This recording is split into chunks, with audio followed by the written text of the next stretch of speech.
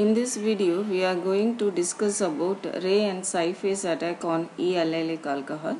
Let us consider this E-allylic alcohol. This is the first sp2 carbon atom. This is the second sp2 carbon atom. This is the top side view of E-allylic alcohol. Now we assign the Ray and Si phase. Let us consider the first sp2 carbon atom. Here the double bond carbon atom having the higher priority, then methyl group, then hydrogen. Here the priority rotates in anti-clockwise direction, so we get a Si phase attack. Next we consider the second sp2 carbon atom. Here also the sp2 carbon atom, that is double bond carbon atom having the higher priority, then CH2 carbon atom, then hydrogen. Here also the high priority rotates in anti-clockwise direction, so we get Si phase attack. So we see the molecule from the top side, that is when the oxidant attack from the top side, we get Si phase attack. Next we have to see the molecule from the bottom side.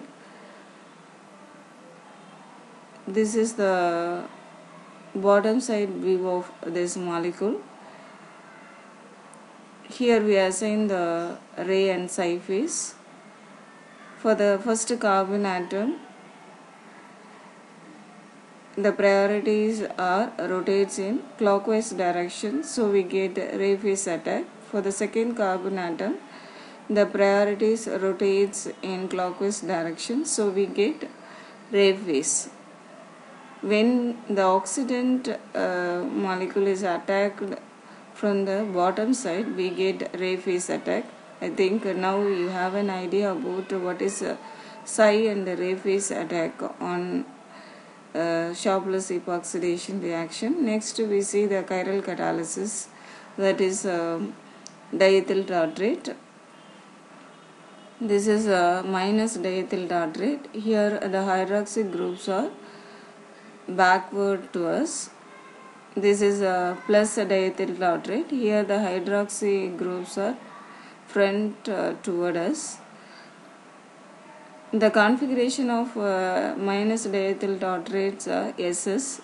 The configuration of plus diethyl tartrates are RR. In the next video, we discuss the mechanism of Sharpless epoxidation reaction. Thank you.